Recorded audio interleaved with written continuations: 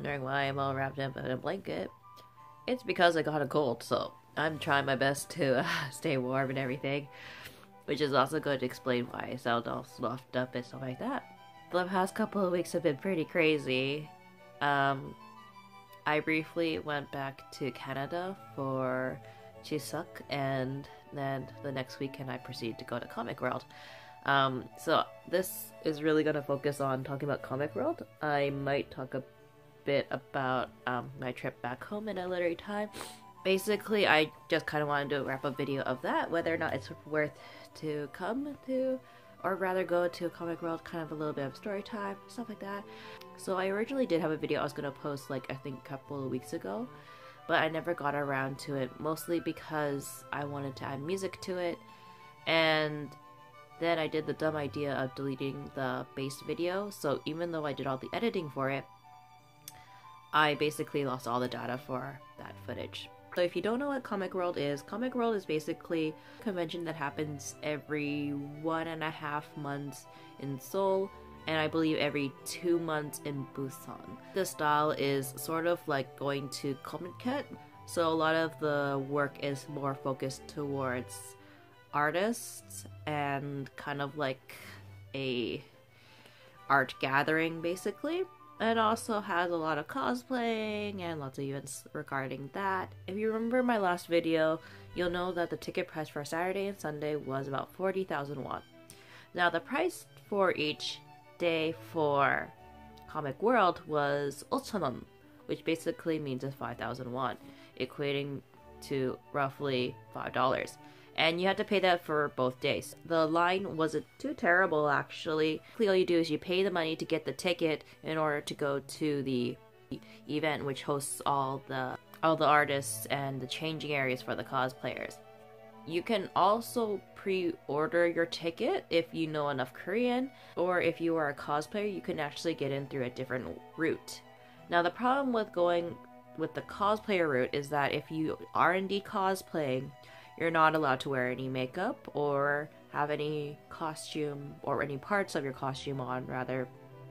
You have to go completely bare in order to go that route. Once you get into the event, and if you're cosplaying, you'll go to the cosplay area, or rather the changing area, and you have to register. So what you would register is basically your name, your contact information, the character you're cosplaying. You don't have to worry about writing everything in Hangul.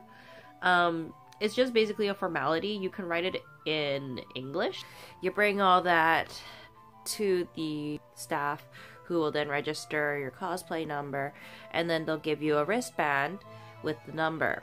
Once you register, you also have to pay an additional fee of 1,000 won, and this is mostly for using the change room area. I'm not 100% sure if you can avoid paying the 1,000 won fee, to be honest, but I do know you need it if you want to register as a cosplayer, and they do actually check in some areas. I wasn't checked on Sunday, but I know I was checked on Saturday. I'm pretty sure you can avoid it if you just stay outside completely, but that being said, you know, $1 not really gonna kill you to pay. So after you pay for all that and you line up to go to the change room, where there are 2 mirrors from what I could see, and they're not exactly the biggest mirrors, they're really small, and it's kind of just like going into a change room at any retail place. It's not like a fancy setup. Remember, you're only paying like $1, so calm down. There is an area where you actually put on your wig and put on your makeup and stuff like that. You don't actually have to use this makeup area if you don't really mind being out in the open to do all that stuff. But the major thing is that you don't want to do it in the bathroom from what I could see, or that you want to avoid doing it in the bathroom. I think it's mostly so you don't get the space dirty. And if you are worried if there is a separate area for men and women, there are. In the past at Comic World, women were allowed to show torso. I'm not sure about cleavage, that's debatable, but you're definitely allowed to show torso. You are no longer, or at least at that location in particular that we went to, you are not allowed to have or show any torso or any cleavage. You can wear kind of a V, like those V-line strapless things, or like those V-line strapless cups. However, you're not allowed to have any cleavage, so preferably if you don't have any ladies, you should be good. But otherwise, you do have to hike it up, or you have to hide it with a tank top, and they do actually have tank tops available to purchase if you are in violation of the rules, because they understand that people may not have realized the rules. And this is specifically from for the women. I'm not sure if men also have to follow under these same rules, but regardless, you do have to have an undershirt. The length of skirt or shorts, it's preferred not to be super like booty shorts, especially for the skirts.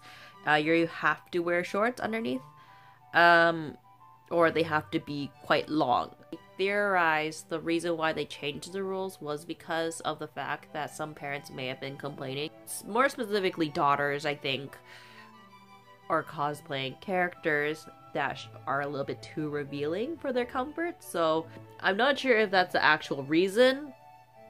But yeah, so that's a thing in Korea. So if you want to go to Comic World and you're a Westerner and you want to bring something that's more on the sexy side, I would probably recommend you leaving it at home. Probably try to bring something that's considerably more on the conservative side. If you want to cosplay something a little bit more on the skimpy side, I would definitely recommend going to Comic Con. But if you want to cosplay at a cheaper event and something that's more frequent, like Comic World, I would say definitely wear something that's considerably conservative, just to save you from the headache and everything. Everyone in general is pretty welcoming, and there are some pretty nice Korean cosplayers. Unfortunately, I couldn't talk to any of them. I do want to talk more, but at the same time, I feel this video is going to get very long.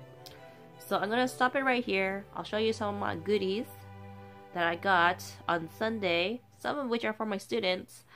And yeah, I got a lot of cat stuff for myself, and I don't even own a cat. So thanks for watching. I'm sorry I'm sick. I'm sorry this is not the most attractive version of me you're ever gonna see. But yeah, I just really needed to pump something out because I have been really sucking off lately. I will see you next time. Bye.